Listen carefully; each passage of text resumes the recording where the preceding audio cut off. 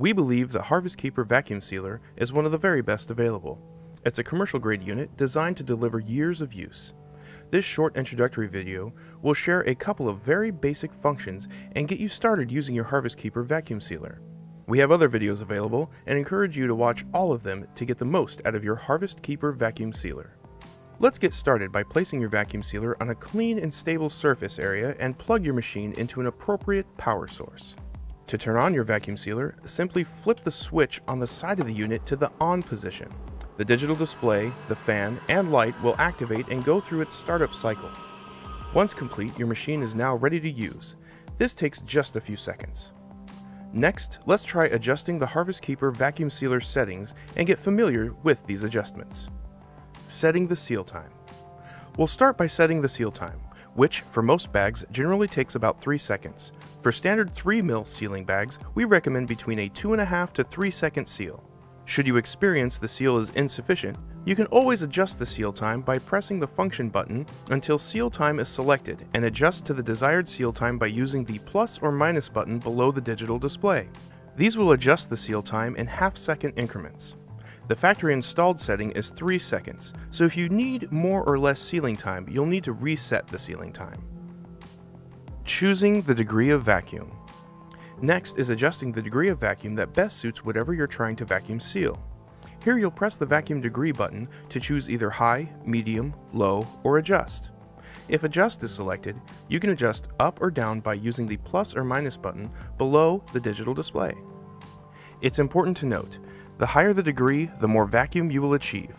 Use high settings for harder items such as bone-in meats and lower vacuum for more firm to delicate items. Sealing. Now that the settings are in place, it's time to seal. Cut the bag to the desired size, making sure you leave at least 2 inches of bag space above the item to ensure a proper seal. Insert the bag into the vacuum chamber space. It's important the bag is across the sealing gasket.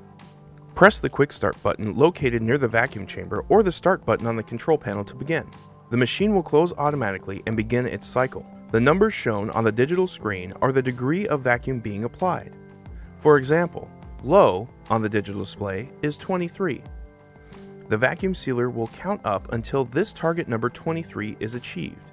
Once hit, the machine will automatically go into sealing mode. The digital display will count down based on default or customized sealing time settings. When sealing is complete, the machine will automatically open and beep. Remove bag and inspect vacuum and seal.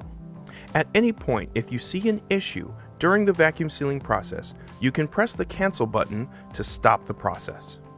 Pulse function. To use the pulse function, follow the same steps as before regarding the seal time, bag preparation, and insertion of the bag into the machine. To initiate the pulse function cycle, press pulse once. This will close the machine's chamber and the letter P will appear in the digital display, letting you know that pulse functionality is ready for use. Press the pulse button to apply vacuum to the bag. Vacuum will be applied for as long as you press the button. Once you have achieved the desired degree of vacuum, press the seal button and the machine will automatically begin its sealing cycle. Using the Harvest Keeper vacuum sealer is easy and fast. Better yet, you'll find that unlike other popular vacuum sealers, this one is truly a heavy-duty unit that's built to last. We appreciate you purchasing the Harvest Keeper vacuum sealer and invite you to watch our other videos on how to get the most from your Harvest Keeper vacuum sealer.